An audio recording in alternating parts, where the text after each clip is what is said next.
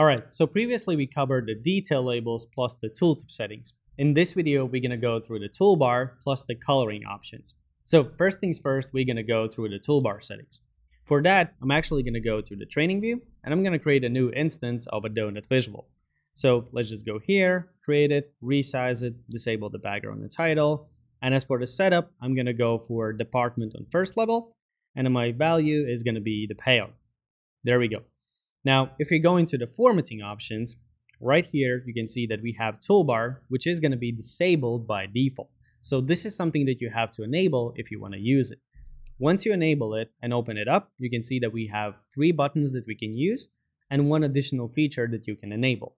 Now, the feature is dark mode, which essentially allows you to convert all the toolbar items into a lighter version of them. So right now you can see they're in sort of a light gray.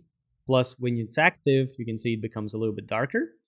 Whereas if I enable dark mode, it goes into very light gray. So this is typically we use when you have a darker background within your report. Now I'm going to disable that one. There we go. And I'm going to go through all the buttons. So zoom out is the first action item. The zoom out allows you to go 1 step up in the hierarchy. To display this, I'm actually going to go back to the setup. And I'm going to add region as my second level. And I'm going to add title as the third one. There we go.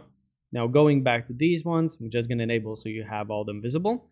So now when I click on marketing, I go down 1 level. I click on USA to go to the next one and select Senior Marketing Manager.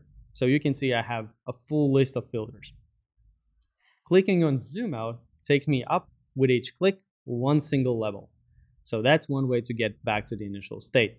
Now, the back button, which is another item that you can enable, it works slightly differently. It's essentially a movement 1 step back in the navigation. So one thing you need to be careful of is, for example, right now we did zoom out, so we went upwards, right? So if I click on back now, it's going to do a drill down.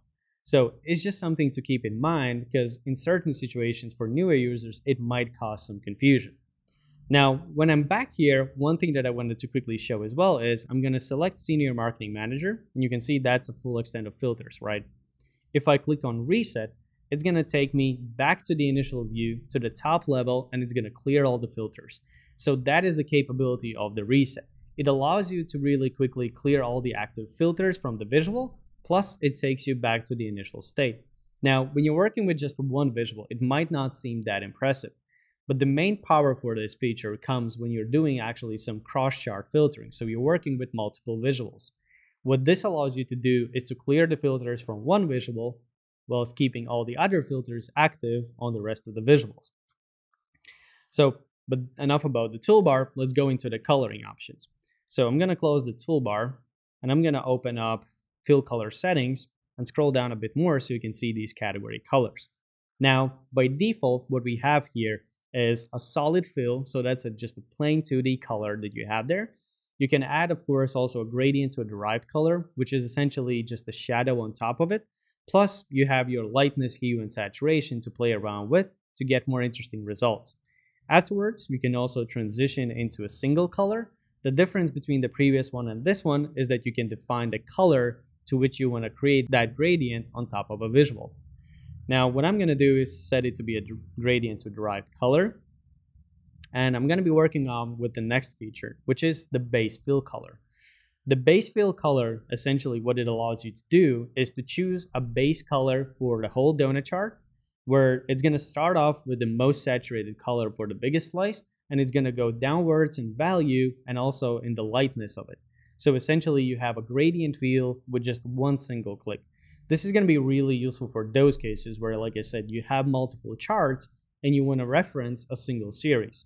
So let's just say that payout, for example, was the series that I used here, and I would have something like a combo visual next to it, so I can reference the same color so it's easier for the users to create that mark. So yeah, that's going to be it for the toolbar and the coloring options, and I'm going to see you in the next video.